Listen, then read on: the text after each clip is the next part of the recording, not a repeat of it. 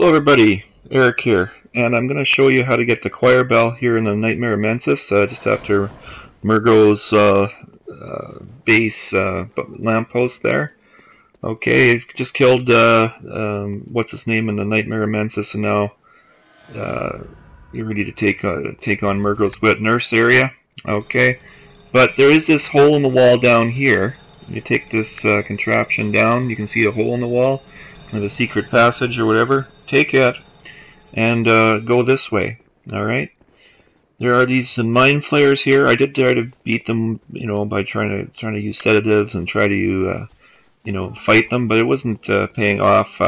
Just wasting a lot of sedatives. I did pick up the one item I found in this area right about, this item's right about here.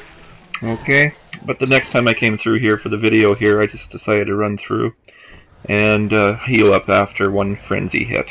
Okay, you can also kill these spiders if you like. I did that before, so I'm not going to bother for the video. And we just head down this way. Okay, so we're going to pull around the corner here, and we can see there's a contraption in the distance. Now, that's not actually where we're going to end up. We're going to end up down the hole to the left there. This contraption, you can pull it. I already pulled it, so I'm not going to do it in this video. I'm not going to spoil what happens. You can do that for yourself. I couldn't quite figure out what happened anyway when it did go. There's a cutscene or whatever. So do that yourself. There's a slimy thing, I guess, that's on the chain or something. Anyway, that's not what we're doing here. We're going to try to go down this hole. Okay, I just ran to, I guess, I don't know which way it is, to the left, I guess, here. And then avoided the spiders and ran across here and just went straight for the chest while I was getting frenzied by the mind flayer that's down there. There's a mind flayer down there to the right there. You can sort of see his shadow.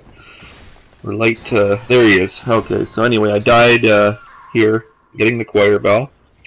But that's how you get it. I don't know if there's anything else down there, as I just did the one trip down there. I did try to come back again after taking a look at the description here. The description basically just says that it's a bell that you can ring during co-op, and all the co-operators get healed. So you can actually heal just yourself if you want. You're a co-operator at all times, even if you don't have anybody with you. So that's interesting. I can show you how that works right away here, because as soon as I tried to go back down there to find out if anything else was down there, I got invaded. So let's see what happens here with this invader.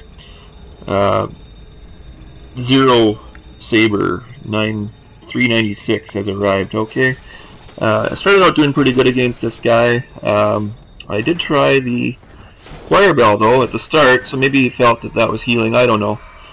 I didn't really have that much of a health benefit from it, but anyway, I just wanted to try it to see if it worked, and it did. And it didn't heal him, I don't believe. So that's a good thing for PvP. Alright.